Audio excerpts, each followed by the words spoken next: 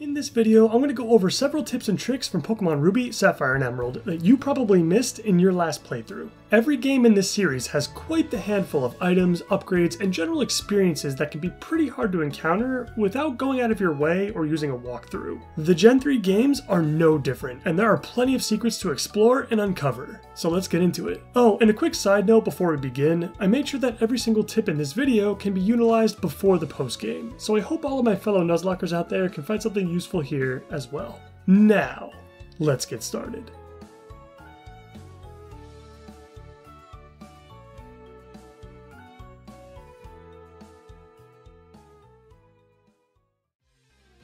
Tip number 1. Gym badges are more than just milestones. I'm willing to bet that a large chunk of you have forgotten this one, because I still do all of the time. Did you know that half of the badges acquired in these games give your Pokemon a 10% boost to a specific stat? Well, if you didn't, now you know. And to be honest, it can make a pretty big difference depending on how you choose to play these games. Have you ever wondered why your Torkoal is always faster than Flannery's? You could thank Watson's badge for that. Have you ever thought about that one time your Pokemon survived Winona's earthquaking Altaria with just 1 HP left? Dad's badge came in pretty clutch in that one. Have you ever considered why Psychic-type Pokemon become so much better after getting Tate and Liza's badge? Oh wait, never mind, they still suck in these games, but my point still stands. Even Roxanne's badge gives a sweet 10% increase to attack on all of your Pokemon for the rest of the run. These effects are sweet, and very easy to miss despite the fact that the game tells you about these boosts immediately after acquiring each badge. But while I was willing to guess that many of us would have forgotten about this feature, I'm also betting many of you didn't even know it existed. Because let's be honest, even on our GBAs, most of us smashed that A button until it practically fell out of the console.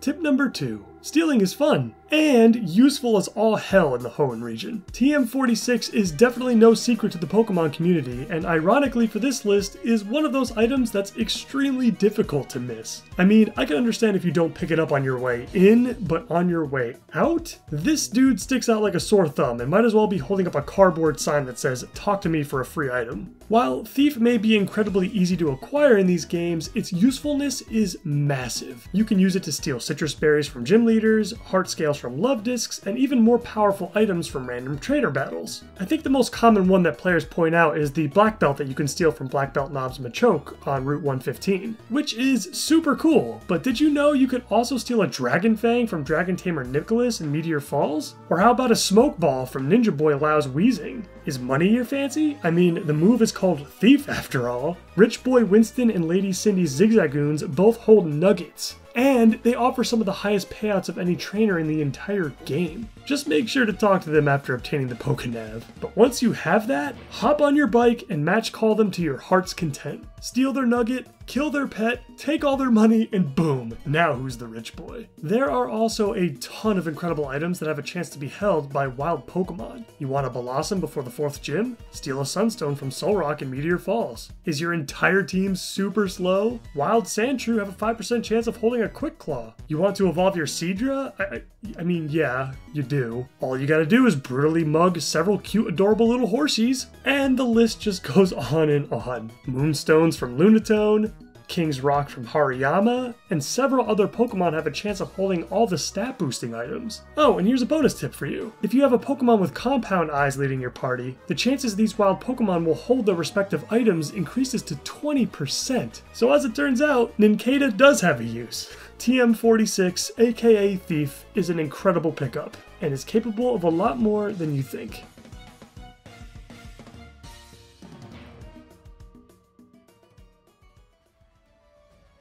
Tip number 3. A berry a day. One could argue that berries are the held item of choice in Ruby, Sapphire, and Emerald playthroughs. With so many different effects and functions at your fingertips, you're able to customize your strategy on an even deeper level. Some of the more powerful varieties include citrus, lepa, persim, and lumberries, for example, most of which can be obtained at various points throughout your journey, but some are a bit more sparse than others, and some can't even be obtained from a berry patch in the overworld. The lumberry is a great example, as it cannot be obtained from a berry patch, and it's one of the more useful berries to have in the whole game. So then, how do I get my hands on one? Well, as many of you probably know, you can talk to a few NPCs throughout the game that will give you a free random berry every single day. from a list of certain kinds. The Pretty Petal Flower Shop on Route 104? Considering this is where you obtain your watering can, I think everyone's heard of this one. This girl will offer a random berry from this list, which are basically all of the basic berries for the most part. That doesn't make them bad though, and in fact, some of these berries I would consider to be among the best. Berry Master on Route 123? Yeah, I mean, come on, it's in the name. And this sweet little berry farm he's got going on here is hard to forget. He will actually give you 2 random berries from a list of 10. These are primarily used for Pokeblocks, but they are definitely an upgrade in that department over the common berry types. And I'm even willing to bet that many of us have heard about the gentleman located in Lily Cove City as well, providing yet another free berry every day. And it is here where it starts to get interesting, as this fine gentleman here will offer you all of the berries that the Pretty Petal Flower Shop offers, but with 2 new ones thrown into the mix. Citrus and those lum berries that I mentioned earlier. Now, that's already 4 free berries on a daily basis. But what you may not realize is the fact that there are 4 other NPCs in the game that also grant you a free berry every single day. Remember that kid on Route 114? Probably not if I had to guess, but he will offer you a random berry from this pool of options. Have you ever tried talking to this beauty on Route 120? If you do, she'll give you one of these berries every day. What you get is based on your trainer ID actually, and these are particularly rare. How about this girl in Sutopolis City? She gives you 2 additional berries on a daily basis. Move over, Berry Master, someone's looking to steal your thunder. And if that wasn't enough, the Berry Master's wife will give you a berry every day as well. I'm sure most of you knew that you could get 4 free berries a day, but 9? Game Freak really took berries to the next level when they hit Gen 3, and I'm not sure we've ever seen such a heavy emphasis on one of our favorite held items since.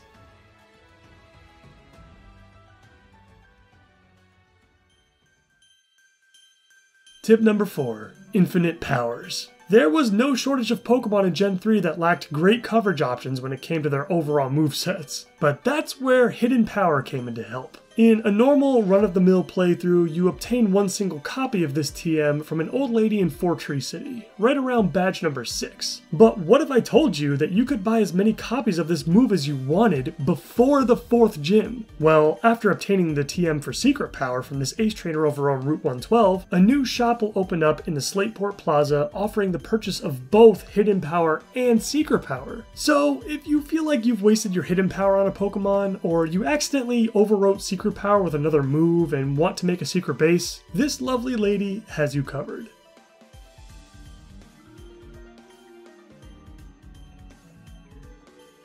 Tip number 5, move deleter before Gym 3? Move deleters are a very small but important part of any playthrough in most Pokemon games. You definitely want a way to remove unwanted HMs from Pokemon you are forced to use them on. Unfortunately, the move deleter in these games is located all the way in Lily Cove City, which means you'll need access to at least badge number 5 before you can actually use this service. And even then, you'll need to trek halfway across the entire map, dodging trainers and wild Pokemon along the way just to get there at that point in the game. Luckily for us, there's another method that allows us to remove these unwanted HMs, and it can be accessed soon after the 2nd badge. Welcome to daycare. As we all know, keeping team members inside the daycare allows them to level up and learn new moves. But what you may not know is that when a new move is learned within the daycare, the old move that it replaces on your Pokemon is not random. When a Pokemon in the daycare learns a new move, it will always replace the move in the first slot. And yes, that includes HMs as well.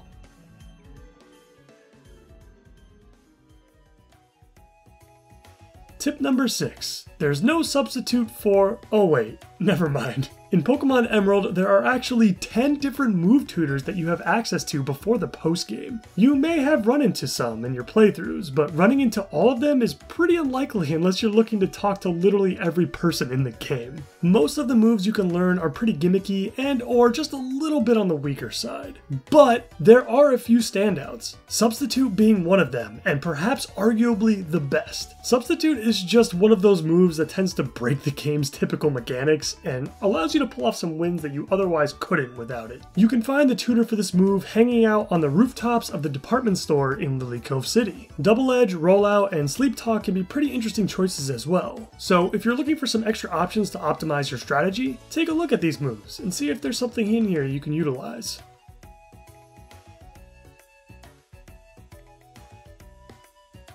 Tip number 7. Early pickups. Zigzagoon's ability and pickup is very useful to have in the early game, allowing you to grab items such as super potions, repels, pokeballs, and even rare candies, all of which can add up to a lot of money saved in the long run. But what you may not know is that Zigzagoon actually has a 1% chance to pick up either a nugget or a King's Rock, even at the lower levels. Having a King's Rock before reaching gym number 1 is pretty huge, especially when you consider all of the Pokemon that learn multi-hit moves earlier on in the game. Moves such as Fury Swipes and even Bullet Seed. And later on in the game, Linoone is still capable of picking up items such as White Herbs and extra copies of the TM for Rest before the Pokemon League if you want them. Very underrated ability in my opinion.